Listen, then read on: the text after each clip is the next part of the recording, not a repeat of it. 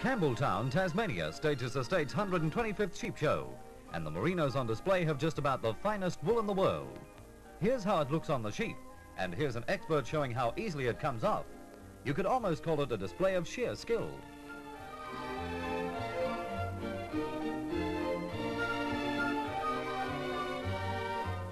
There are plenty of experts in the crowd, because Tasmania sheep breeders have a record of more than a century of fine wool. The winner for merino fleece this year is Mr. Taylor, a descendant of one of the first families to breed wool in Tasmania. He wins the Zegna Trophy, a magnificent perpetual prize awarded for superfine merino fleece. And to win the trophy in this company, the fleece really has to be superfine.